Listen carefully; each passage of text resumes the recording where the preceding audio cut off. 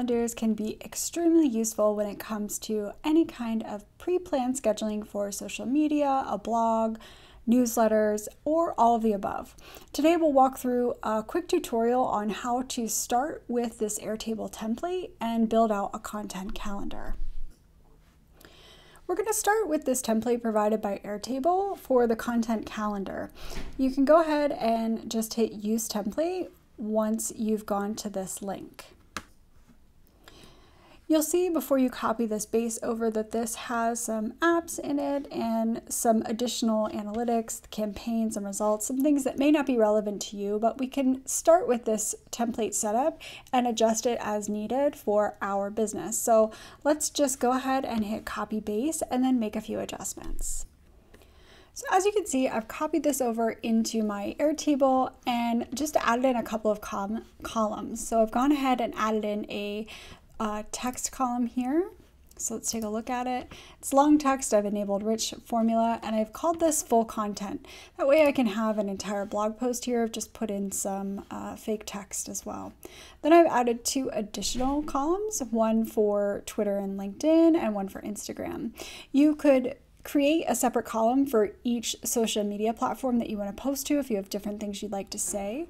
You could use automations or formulas here to try and concatenate different things if you didn't feel like retyping that information and only wanted to use, say, your full content.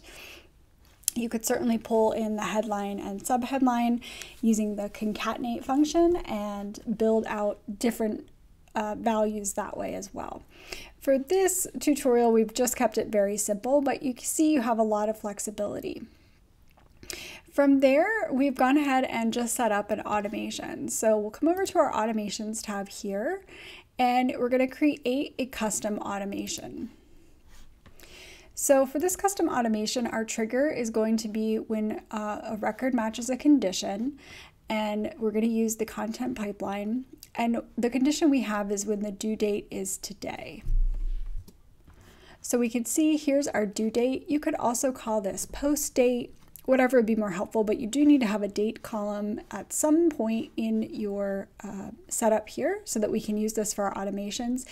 Even if you're not using Airtable for your automations and you're using another automation tool such as Zapier, you're going to want to be sure that you do have a due date column in here or a post date column in here.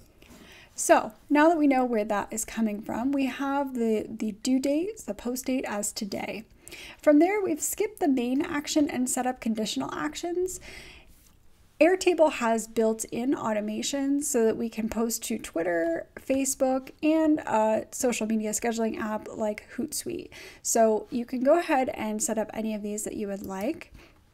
So all we've done here is then set up our conditional actions, and we've picked our channels. So we'll take a look at this. So any of our field values and channels has Twitter.